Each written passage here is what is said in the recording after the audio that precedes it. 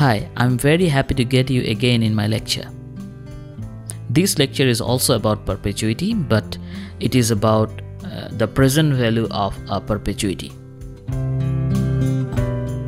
Before I start, let me tell you that there will be no lecture about future value of a perpetuity, because as you know, the perpetuity is a special annuity that continues forever. So because it continues forever, so there is no end point of perpetuity. This is why we cannot actually calculate any future value of perpetuity.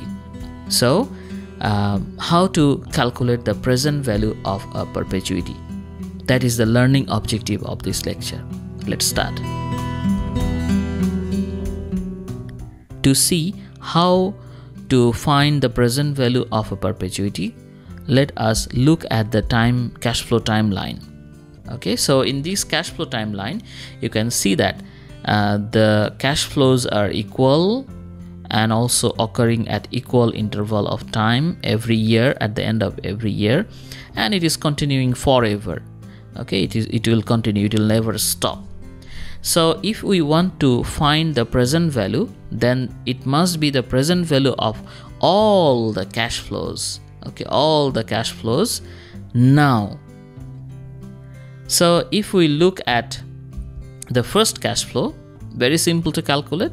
Cash flow CF over 1 plus r to the power n, because it is discounted for 1 year. Second one discounted for 2 years. Third one for 3 years. Okay, and so on. So for whatever cash flow, it will be discounted for the number of years it is away from now. So now if we want to estimate the present value of the perpetuity, then we have to add all these. Okay, so if we do that, then we get this series CF over 1 plus r to the power 1, CF over 1 plus r to the power 2. This is the second year cash flow, this is the third year cash flow, and it will never stop. The series will continue forever. Okay, it will never stop. So for this series, if we take CF over 1 plus r as the common factor, then we get another infinite series with exponents of 0, 1, 2, 3 and so on over 1 plus r.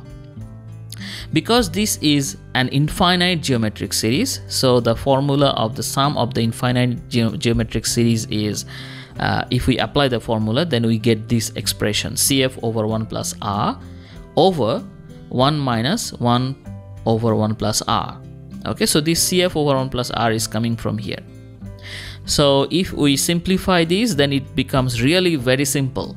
Okay, as you can see, it becomes CF over r after very easy simplifications. So we can say that for calculating the present value of a perpetuity, our formula is very simple.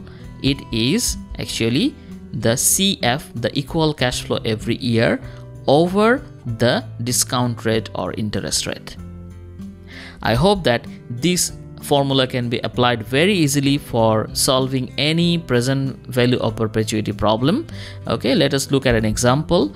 What is the present value of a bond that pays $1,000 coupon interest at the end of every year and will never mature?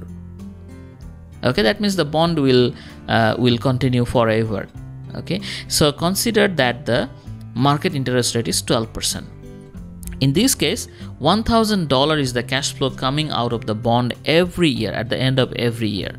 So you have to find out the present value of this infinite series of equal cash flow. Okay, so the timeline is like this. Cash flow timeline is like this: 1,000, 1,000, 1,000, continuing forever at the end of every year. So before we apply the formula, we have to be sure that this is a perpetuity. Is it a perpetuity? Yes, it has multiple cash flow, equal cash flow, cash withdrawal every 1 year, and also cash flow will never stop. So the present value of the perpetuity using the very simple formula cash flow over discount rate is $1,000 over 0.12 because the discount rate is 12%. So you get the present value of perpetuity, that is $8,333.33. Is it not very simple? Okay, thank you very much for attending the lecture. I hope that you have understood how to estimate the present value of a perpetuity. I hope to see you again in my another lecture.